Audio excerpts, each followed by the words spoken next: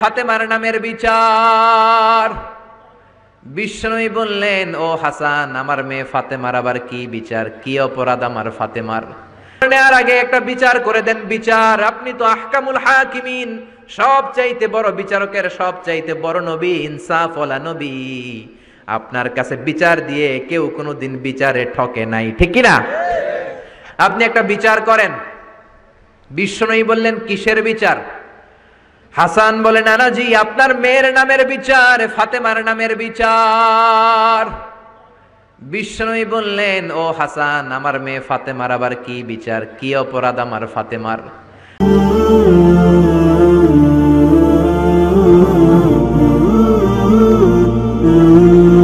বিশ্বনবী মসজিদে নববীতে জোহরের নামাজ পড়ে হাসান হুসাইনকে দেখতে গেলেন। যে দেখে ফাতেমা রান্না করে। আসলে কি রান্না করে? চুলার মধ্যে পাতিল দিয়ে পানি গরম করে আর হাসান হুসাইনকে বুঝ দেয়, ঠিক কিনা? বিশ্বনবীর পায়ের আওয়াজ শুনে ঘুমন্ত হাসান আর হুসাইন জেগে গেল। দৌড়ে এসে নানাজিকে ঝাপটে ধরে ডেকে বলে, নানাজি, গতকাল কেন দেখতে আসলেন না? আজকে দুপুর হয়ে গেল, বিকেল হয়ে যাচ্ছে, এখন বুঝি আপনি দেখতে আসার সময় হলো? বিশ্বনবী বললেন, হাসান হুসাইন, এই তো এইমাত্র জোহরের নামাজ পড়ে আসলাম, তোমাদের খোঁজ খবর নিতে এসেছি। হাসান আর হুসাইন বলল, কি খোঁজ খবর নিবেন?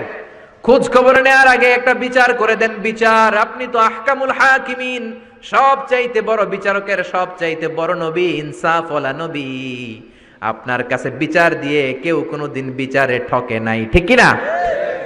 আপনি একটা বিচার করেন। বিশ্বনবী বললেন, কিসের বিচার? হাসান বলে, নানাজি, আপনার মেয়ের নামের বিচার, ফাতেমার নামের বিচার। বিশ্বনবী বললেন, ও হাসান, আমার মেয়ে ফাতেমার আবার কি বিচার, কি অপরাধ আমার ফাতেমার? হাসান হুসাইন চোখের পানি ছেড়ে দিয়ে ডেকে বলে, নানাজি, আপনার মেয়ে আমাদেরকে খাবার দেয় না কেন? খাবার দেয় না কেন? বিচার দিলাম, গতকাল সারাদিন বলেছে রাত্রিবেলা খাবার দিবে, রাতে খাবার দেয় নাই। আমাদেরকে বলেছে তোমরা ঘুমিয়ে যাও, আমি রান্না করি, সকালে দিব। ঘুমায় গেলাম, সকালবেলায় খাবার চাইলাম, আপনার মেয়ে ফাতেমা তখন আমাদেরকে খাবার দেয় না। দাদা, আমরা ছোট্ট দুইটা মানুষ ক্ষুধার জ্বালায় বেহুশ হয়ে যাই, আর সহ্য করতে পারি না, আপনার মেয়ে খাবার দেয় না। দুপুর হয়ে গেল, দুইজনে কান্নাকাটি করি, আপনার মেয়ে এখন পর্যন্ত আমাদেরকে খাবার দেয় নাই। আমরা দুজন তো আর সহ্য করতে পারি না, কেন আপনার মেয়ে আমাদের সাথে এমন করে? আপনার কাছে বিচার দিলাম, আপনি বিচার করেন। বিশ্বনবী আর কি বিচার করবেন? ধা ধা করে বিশ্বনবী চোখের পানিগুলো ছাড়েন, হুসাইনকে জড়িয়ে ধরলেন, হাসান রে জড়িয়ে ধরলেন, ডেকে বললেন, হাসান রে, কাছে আয়। বিশ্বনবী শাম দেশের জুব্বা পড়তেন, শাম দেশের জুব্বাটা উপরের দিকে উঠালেন, হাসান রে দেখালেন, এই তো দেখ, তোর নানার পেটের মধ্যে 3টা পাথর বাঁধা। একদিন না খেয়ে থাকার কারণে তোদের পেটে এত জ্বালা, এত কষ্ট। আমি বিশ্বনবীর পেটে গত 3 দিন যাবত কোনো দানা পানি পড়ে নাই। আমি বিশ্বনবী তো না খেয়ে আছি রে হাসান, আমি তো 3 দিন না খেয়ে আছি, আমার পেটেও তো কিছু নাই। নানাও কাঁদলেন, নাতিও কাঁদলেন, পুরো পৃথিবীও কাঁদলো, ঠিক কি না? ওই কঠিন ক্ষুধার দিন, ওই কঠিন দুর্ভিক্ষের দিন বিশ্বনবী যদি তার স্পেশাল দোয়াটা করতেন, জান্নাত থেকে জিব্রাইলকে দিয়ে খাবারের বস্তা পাঠিয়ে দিত কে? ওই দিন বিশ্বনবী দোয়াটা করে নাই। আমার জন্য, আপনার জন্য, আমাদের জন্য দোয়াটা এখনো আসরাডাই। হাজার ব্যথা বেদনার পরে ফিরে আসনি তুমি আপন ঘরে, দিনের আলো তুমি ছড়িয়ে দিতে, চলে গেলে মদিনায় মক্কা ছেড়ে, হে রাসূল তোমাকে ভুলি আমি কেমন করে, হে রাসূল তোমাকে ভুলি আমি কেমন করে।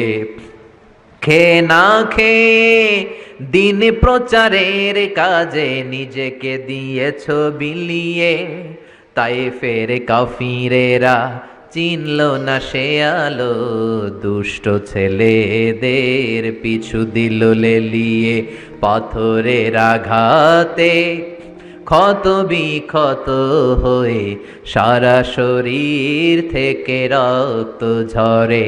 হে রাসূল তোমাকে ভুলি আমি কেমন করে, হে রাসূল তোমাকে ভুলি আমি কেমন করে। পড়েন আল্লাহু আকবার। কি দিল দরিয়া নবী ছিল, নিজের বিপদের কথা ভুলে গিয়ে, নাতির বিপদের কথা ভুলে গিয়ে, ফ্যামিলির কথা ভুলে গিয়ে উম্মতের জন্য কেঁদেছে, ঠিক কিনা? গোটা বিশ্বের জন্য শিক্ষা এনেছে, সভ্যতা এনেছে, আমাদেরকে ভদ্রতা শিখিয়েছে। আর ওই নবীরে গালি দেয় এরকম কিছু ব্লগার বাংলার জমিনে আছে না নাই? তারা মানুষ নাকি শয়তান? এগুলো পিতৃ পরিচয়হীন জারদ সন্তান, জোরে বলেন ঠিক কিনা? দুই জায়গায় কেউ যদি আমাদেরকে ইনসাল্ট করে আমরা সহ্য করতে পারি না। এক হচ্ছে কোরআন, কোরআনকে নিয়ে গালি দিলে আমাদের কলিজায় আগুন আছে না নাই? বিশ্বনবীরে গালি দিলে কলিজায় আগুন ধরে যায়, যদি না ধরে যায় তুমি মুমিন নাও, তুমি মুনাফিক। চিল্লা এখন ঠিক কিনা? বিশ্বনবীরে গালি দিলে কলিজায় আগুন লাগে, কলিজায় আগুন লাগে মুসলমান? কার কার লাগে? দু হাত উঁচু করে আল্লাহর দেখা। লিল্লাহি তাকবীর, লিল্লাহি তাকবীর, লিল্লাহি তাকবীর। আল্লাহ আমাদের হাতগুলোকে কবুল করে নাকি আমরা পড়ি আমিন। আর জোরে পড়েন আমিন। এজন্য বিশ্বনবীর সুন্নাহ আমাদের আসল সম্বল। বিশ্বনবী যে শিক্ষা আমাদের কাছে রেখে গিয়েছেন সেটাই সম্বল, ঠিক কিনা? বিশ্বনবীর আগের গুনাহ মাফ, পরের গুনাহ মাফ, তারপরেও তিনি আল্লাহর কাছে যখন দোয়া করতেন ছোট্ট বাচ্চার মতো হাউ মাউ করে কেঁদে দোয়া করতেন। আমরা করি? আমাদের কান্না সেই না? এত পাষাণ আমাদের হৃদয়, এত আধুনিকতার মধ্য দিয়ে আমরা সময় কাটাচ্ছি। সোশ্যাল মিডিয়ার ভেতরে আমাদের এত সময় দেয়া হয়। এই সোশ্যাল মিডিয়া আমাদেরকে ঘুমাতে দেয় না, আমাদেরকে স্বাভাবিকভাবে চলতে দেয় না, আমাদের অন্তরটাকে নরম হতে দেয় না, ঠিক কি না? আমাদের কান্না আসে না, আমাদের হৃদয় পাষাণ হয়ে গেছে, আমাদের হৃদয় নরম হয় না। অন্যের দুঃখে আমরা দুঃখ পাই না, অন্যের দুঃখে যারা দুঃখ পায় না তারা মানুষ হতে পারে না, ঠিক কি না? ছাগলের পেট থেকে বেরোলে ওইটারে আমরা বলি ছাগল, গরুর পেট থেকে বেরোলে আমরা ডাকি গরু, মুরগির পেট থেকে বেরোলেই সেটা মুরগি হয়ে যায়। কিন্তু মানুষের পেট থেকে বেরোলে সেটা মানুষ হয় না, ওইটারে মানুষ বানাতে হয়, ঠিক কি না? এই দুনিয়া এখন তো আর সেই দুনিয়া নাই, মানুষ নামের মানুষ আছে দুনিয়া বোঝাই, সেই মানুষের ভিড়ে আমার আসল মানুষ নাই, ঠিক কিনা? আসল মানুষের বড় অভাব। অন্যের দুঃখে কাঁদবে, অন্যের জ্বালা নিজের অন্তরেও জ্বালার সৃষ্টি করবে, সেই মানুষ আর নাই, ঠিক কিনা? বিশ্বনবীর আগের গুনাহ নাই, পরের গুনাহ নাই, তারপরেও মুনাজাতে হাউমাউ করে কাঁদতেন।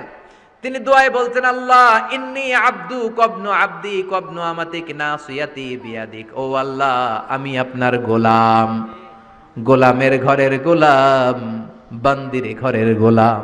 আল্লাহ আমি আপনার গোলাম, গোলামের ঘরের গোলাম, মানে আমার বাপ আব্দুল্লাহ আপনার গোলাম, আমরা গোলাম বংশের। সুবহানাল্লাহ।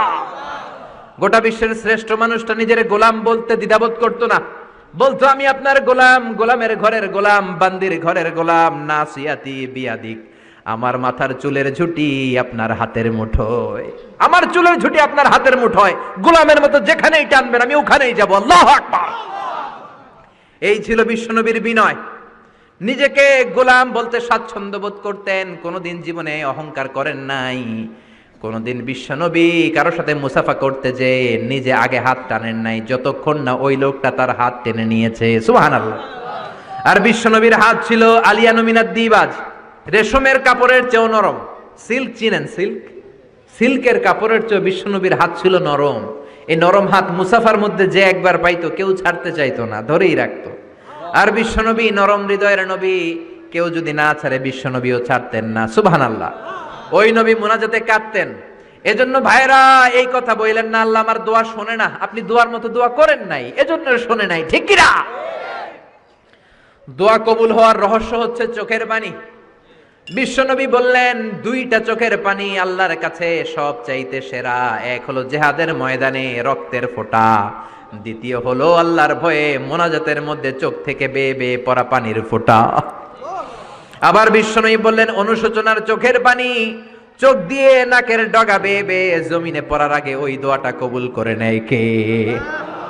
এজন্য চাওয়ার সময় নিজেরে ছোট করেন, বলবেন আল্লাহ আমি আপনার গোলাম, গোলামের ঘরের গোলাম, বান্দির ঘরের গোলাম, আমার চাইতে ক্ষুদ্র ছোট কেউ নাই, এমন কোন গুনাহ নাই আমি করি নাই, তুমি ছাড়া আমারে পার করার কেউ নাই, ঠিক কিনা?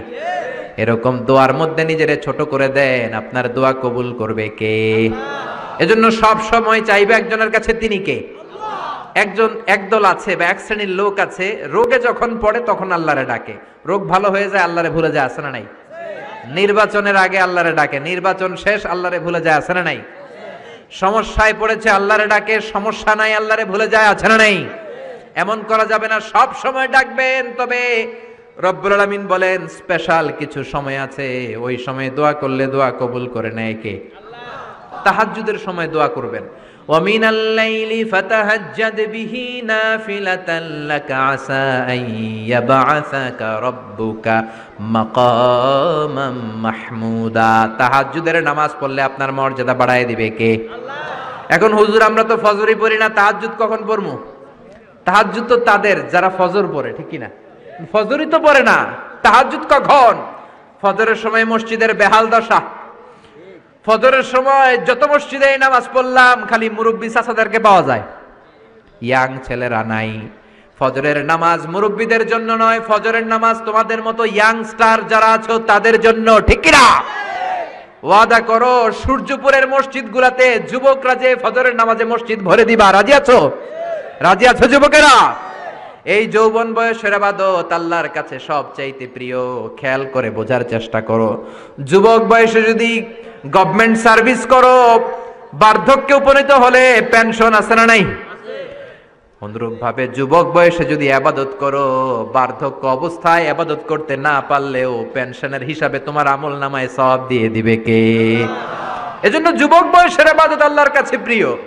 মসজিদ তখন ধরে যখন আর কাজ করার সুযোগ নাই, মসজিদে তখন যায় যখন কেউ চাকরিতে নেয় না, মসজিদে তখন যায় যখন ঘরের কেউ তার সাথে কথা বলতে চায় না, মানে বয়স হয়ে গেছে 70, তখন দাড়ি রাখে, যখন শেভ করতে গেলে হয় গাল কাটবে নয় ব্লেড ভাঙবে, ঠিক কিনা?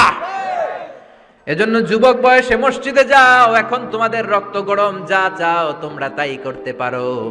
যেই মুরব্বী বাবাদের দাড়িগুলো পাকা হয়ে গিয়েছে তারাও তোমাদের মতো ওই বয়সটা পার করে এসেছে, ঠিক কিনা? দুদিনের দুনিয়া, অল্প কয়েকটা বছরের ব্যবধানেই তোমার চুল পাকতে শুরু করবে, তোমার এই রক্ত গরম শরীরটাও ঠান্ডা হয়ে যাবে, তোমার আশেপাশে আর কেউ ঘুরবে না, কেউ তোমারে ডাকবে না, কেউ তোমারে গুনবে না, চিল্লায় বলেন ঠিক কিনা? এজন্য কিয়ামতের দিন বিশ্বনবী বলেন বনি আদম 5টা প্রশ্নের উত্তর না দিয়ে কেউ পা নাড়াতে পারবে না। এর মধ্যে একটা প্রশ্ন হলো যৌবন বয়সটা তুমি কেমন কাজে লাগিয়েছো? যৌবন বয়সে কি ইসলামের পক্ষে স্লোগান দিয়েছো নাকি রাম আর বামপন্থীদের দলে গিয়েছো, ঠিক কি না? যৌবন বয়সে কি তাফসির মাহফিলে গিয়েছো নাকি মমতাজের গানের কনসার্টে গিয়েছো? যৌবন অবস্থায় তুমি কি কোরআনের অর্থ পড়েছো, ইসলামী সাহিত্য পড়েছো নাকি চটি বই পড়েছো, ঠিক কি না? পাই টু পাই কিয়ামতের দিন জিজ্ঞেস করবে কে? আল্লাহ। চিল্লায় বলেন কে? এজন্য তাহাজ্জুদের অভ্যাস করেন। যারা তাহাজ্জুদ পড়ে তাদের চেহারায় একটা আলাদা গ্লেস আছে, লোকটা কালো হলেও যদি কালো রঙের লোক হয় একটা গ্লেস আছে। আমার অনেক কালো বন্ধু আছে, আমি মিশরে পড়েছি, students of more than 100 nationalities, we use to study, stay and dual in the same place. 100টারও বেশি দেশের ছাত্র থাকতাম। আমার অনেক আফ্রিকান বন্ধু ছিল, কুচকুচে কালো, তেলতেলে, কিন্তু কালো হলো চেহারা একটা সৌন্দর্য আছে না নাই? এজন্য কালো মানুষও যদি তাহাজ্জুদ পড়ে চেহারায় নূর বাড়িয়ে দিবে কে? 2 নম্বরে হলো আযান আর ইকামতের মাঝখানে যদি দোয়া করে ওই দোয়া কবুল করে কে? এটা অনেকে জানে না। আযান দিয়েছে, মসজিদে গিয়েছে, সুন্নত নামাজ পড়ে বসে আছে, কখন ইকামত হবে, আরো 5 মিনিট বাকি, মাথা চুলকায়, আছে না নাই? মোবাইল টেপাটেপি করে, ফেসবুকিং করে, ঘড়ির দিকে তাকায় আছে, ঘড়ির কাঁটাও ঘুরে, ওর মাথাও ঘুরে, আছে না নাই? তো বসে থাকবা কেন তুমি? 5 মিনিট সময় আছে, চাইতে হবে কার কাছে? বাজারে যাওয়ার সময় যেমনি আপনি লিস্ট করে নিয়ে যান, এটা লাগবে ওটা লাগবে, মসজিদে যাওয়ার সময় মোবাইলের টুকি নিয়ে যান, কাগজের টুকি নিয়ে যান। আল্লাহ আমার সুন্দরী বউ লাগবে, বউ দাও, দিবে কে? এই বেটা, দিবে কে? নেককার বিবি লাগবে, দিবে কে? গোল্ডেন এ প্লাস পেতে চাই, দিবে কে? উমরা করতে চাই, পাসপোর্টে ভিসা লাগে না, ভিসা করে দিবে কে? দুরারোগ্য ব্যাধি, অনেক ওষুধ খেলাম, অনেক দেশে গেলাম, কোন ডাক্তার ভালো করতে পারে না, কিন্তু ডাক্তারেরও বড় ডাক্তার আছে না নাই? কেউ যেটা পারে না পারে কে? আযান ইকামতের মাঝখানে দোয়া আল্লাহ ফেরায় না। হাদিসে এসেছে দুআউ লা ইরাদ্দু বাইনাল আযানি ওয়াল ইকামা, আযান এবং ইকামতের মাঝখানের সময়টাতে দোয়া করবেন। তারপরে বিশ্বনবী বললেন দুবুরাস সালাওয়াতিল মাকতুবা, ফরজ নামাজের পরে দোয়া করলে কবুল করে কে? আল্লাহ। আমাদের দেশে আসসালামু আলাইকুম রাহমাতুল্লাহ, আসসালামু আলাইকুম, আমিন ইয়া আরহামার রাহিমিন আছে না নাই? এই দোয়া বিশ্বনবী এইভাবে দোয়া করতেন না। বিশ্বনবী সালাম ফেরানোর পরে পড়তেন আল্লাহু আকবার। কি পড়তেন? নামাজ শুরু আল্লাহু আকবার দিয়ে, শেষও আল্লাহু আকবার দিয়ে। তারপরে সাহাবীদের দিকে ফিরে বসতেন। আমাদের দেশে শুধু ফজরের নামাজ আর আসরের নামাজ, এই দুই ওয়াক্তে ইমাম সাহেব ফিরে বসে, ঠিক কিনা? কিন্তু সুন্নাহ হচ্ছে 5 ওয়াক্ত নামাজেই ইমাম সাহেব মুসল্লিদের দিকে ফিরে বসবে। এরপরে বিশ্বনবী পড়তেন 3 বার আস্তাগফিরুল্লাহ আস্তাগফিরুল্লাহ আস্তাগফিরুল্লাহ। তারপরে বিশ্বনবী পড়তেন আল্লাহুম্মা আনতাস সালাম ওয়া মিনকাস সালাম, এই দোয়াটা। এরপরে পড়তেন রাদিতু বিল্লাহি রাব্বা, এই দোয়া। এরপরে পড়তেন আল্লাহুম্মা লা মানিআ লিমা আ'তাইতা ওয়া লা মু'তিয়া লিমা মানা'তা ওয়া লা ইয়ানফা'ু যাল জাদ্দি মিনকাল জাদ। তারপরে আয়াতুল কুরসি পড়তেন। তারপরে বিশ্বনবী 33 বার সুবহানাল্লাহ, 33 বার আলহামদুলিল্লাহ, 33 বার আল্লাহু আকবার। আছে না নাই? এই তাসবিহগুলো আগে আপনি পড়বেন ঠান্ডা মাথায়। এরপরে যদি দোয়া করতে মনে চায়, সম্মিলিত মনে চায় করেন, একা একা মনে চায় করেন, বা হাত তোলা ছাড়া এমনি মুখে করেন, সমস্যা নাই, কিন্তু আগে তাসবিহগুলো পড়তে হবে। চিল্লায় বলেন ঠিক কি না? এই তাসবিহর সুন্নাত নাই। মানুষগুলো এত অস্থির, সালামের পরে কখন বেরোবে, কখন বেরোবে, মনে হয় পাবলিক টয়লেটে ঢুকছে, ঠিক কি না? পাবলিক টয়লেট হচ্ছে এমন জায়গা যে পাবলিক টয়লেটের ভিতরে আছে ও বের হওয়ার জন্য ছটফট করে, আর যে বাইরে সিরিয়াল ধরে আছে ও ঢোকার জন্য ছটফট করে, ঠিক কি না? মনে হয় পাবলিক টয়লেটে এসেছে। মসজিদে ঢুকেছো, আল্লাহুম্মা বলে তুমি ঢুকে গেলা আল্লাহর নাম নিয়ে। যখন মসজিদে ঢুকে গেলা, তোমার মাথার উপরে রহমত ঢালছে কে? মসজিদ হচ্ছে রহমতের জায়গা।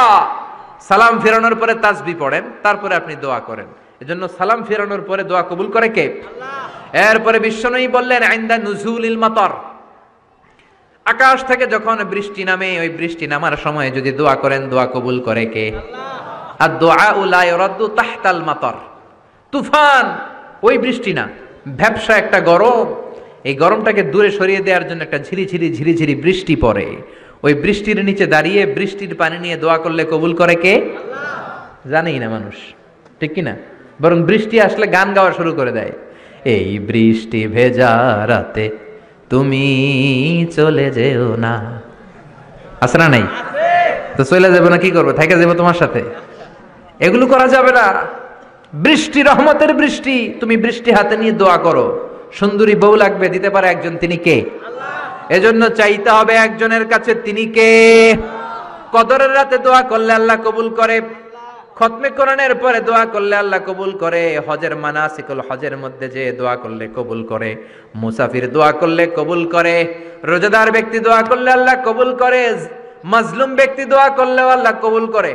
এজন্য বিশ্বনবী বলেছেন ইত্তাকু দাওয়াতাল মাজলুম, মাজলুমের বদদোয়ারে ভয় করো। ফা ইন্না লাইসা বাইনাহু ওয়া বাইনাল্লাহি হিজাব, তার আর তার আল্লাহর মাঝে কোনো পর্দা থাকে না। মাজলুম দোয়া করলেই কবুল, সুবহানাল্লাহ। এরপরে স্পেশাল দোয়া হলো মা বাবার দোয়া। এই দোয়া কোনোদিন ফিরে না, সুবহানাল্লাহ পড়েন। রাজি আছেন মা বাবার কাছে দোয়া চাইতে? রাজি আছেন তো? কোন ঘর আছে যে ঝগড়া হয় না? এরকম কোনো ঘর পৃথিবীতে নাই। ঝগড়া হবে, মা বাবার সাথে মিস আন্ডারস্ট্যান্ডিং হবে, হয়ে যেতে পারে 2-4 কথা, কিন্তু ক্ষমা চাইতে হবে, ঠিক কিনা? মা বাবার শুধু দোয়াটাই কবুল নয়, মা বাবার দোয়াও কবুল, বদদোয়াও কবুল। কি আজীব তামাশা! এমন যদি হয়তো দোয়াটা কবুল হয় কিন্তু বদদোয়াটা কবুল হয় না, তাহলে তো বাইসা যেতাম, ঠিক কিনা? কিন্তু দোয়াও কবুল, বদদোয়া। আমাদের সবচাইতে বড় পীর হবে আমার বাবা, সবচাইতে বড় পীর হলো আমার মা। সবচাইতে বেশি আমরা যার কাছে দোয়া চাইতে যাব তিনি হলেন আমার বাবা, তিনি আমার মা। চিল্লায় বলেন ঠিক কিনা? খবরদার মা বাবার সাথে যদি বেয়াদবি হয়, সূর্যপুরের ছেলেরা মেয়েরা যার কানে আমার মাইকের আওয়াজ যায়, খবরদার, তোমার জীবন বরবাদ হয়ে যাবে, কপাল পোড়া হয়ে যাবা তুমি। তোমার কপালের সেজদা দিয়ে তুমি কালো দাগ ফেলতে পারবা, 10টা হজ করে হাজী সাহেব টাইটেল নিতে পারবা, কিন্তু তোমার জন্য জাহান্নাম নির্ধারিত হয়ে থাকবে, ঠিক কিনা? এজন্য খবরদার মা বাবার সাথে যদি কোনো কারণে মনোমালিন্য হয়, অনেক ফ্যামিলিতে হয় শাশুড়ি বউয়ের মধ্যে ঝগড়া মিলে না, এরকম ফ্যামিলি আছে না নাই? হতেই পারে, শাশুড়ি এক আমলের, বউ আর এক আমলের, ঠিক কি না? বসেন, একসাথে বসেন, আমাদের ফ্যামিলি মিটিং হয় না, আমাদের বসা হয় না, মা বাবারা হয়তো বসতে চায় না, বসেন, সুন্দরভাবে বিনয়ের সাথে বলেন, কেঁদে কেঁদে মা বাবার কাছে বলেন, ঠিকই আপনার মা আপনারে মাফ করে দিবে, ঠিক কি না? মায়ের পা ধরে যদি কেউ মাফ চাওয়ার মতো মাফ চায়, এমন কোনো মা নাই যে মাফ না করে বসে থাকতে পারে, ঠিক কি না? এজন্য খবরদার, মা বাবা যাদের বেঁচে আছে তাদের কাছে দোয়া চান, তাদের দোয়াই আপনার বড় সম্বল, ঠিক কি না? চাইবেন তো? কারো যদি বেয়াদবি হয়ে থাকে পা ধরে ক্ষমা চাইতে রাজি আছেন? রাজি আছেন সবাই? আল্লাহ পাক আমাদের সবাইকে কথাগুলো বুঝার ও আমল করার তৌফিক দান করুক, আমরা পড়ি আমিন। এজন্য বিপদে আপদে সব সময় আমাদের ভরসা এবং আস্থার জায়গা একটা, তিনি কে? এই দরবারটা 24 আওয়ার্স খোলা। দুনিয়াতে অনেক দরবার বন্ধ হয়ে যায়, সুপার শপ বন্ধ হয়ে যায়, অফিস আদালত বন্ধ হয়ে যায়, কিন্তু আল্লাহর দরবার 24 ঘন্টা খোলা আছে না নাই? আপনি যখনই মনে চায়, কি সুন্দর 2 রাকাত নামাজ পড়ে কপাল ঘষে ঘষে সেজদা দিয়ে আল্লাহ বলে একটা ডাক দেন, সাথে সাথে আপনার ডাকে আল্লাহ সাড়া দিয়ে দিবে। এজন্য আল্লাহর কাছে চাইতে রাজি আছেন তো? সব সময় আমরা একজনের কাছে চাইবো, চিৎকার করে বলেন, তিনি কে? আল্লাহ আমাদের সবাইকে কথাগুলো বোঝার ও আমল করার তৌফিক দান করুক, আমরা পড়ি আমিন।